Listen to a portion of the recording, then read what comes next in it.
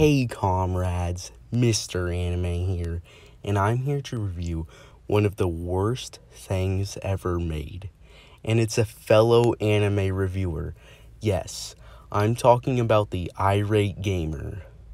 Oh, no, I mean Nostalgia Critic. I'm reviewing Nostalgia Critic.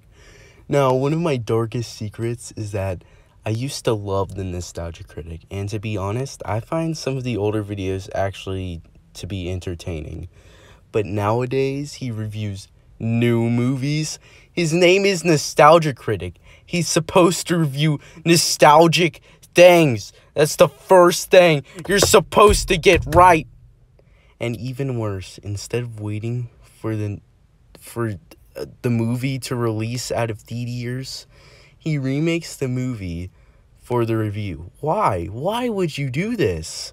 Not only does it make it so that Doug can twist the movie how he wants, it's not funny.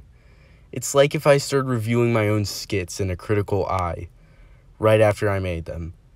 This could be an opportunity to do the scene better than how the movie did it, but it's just a worse version of the movie.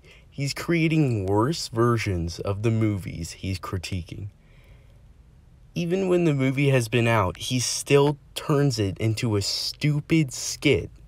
Now, let's look at these actors he's been using. Doug Walker screams about everything. He doesn't know how to tie a tie. And the black nerd comedy is way better. However you say her name, is clearly this actor from Austin and Ally from the Disney Channel. And I don't like that character. Rob Walker rhymes with Bob Talker, and I hate that guy. Malcolm Ray is actually a pretty good actor. He's above average. I don't know, he kind of saves it for me. He's probably one of the best actors. I love his portrayal of Obama. It's better than normal Obama.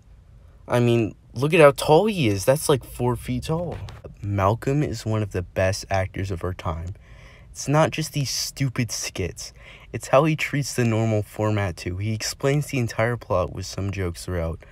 This could be okay if he actually had something to say other than the plot, but he doesn't. These reviews can just be used to replace the movies.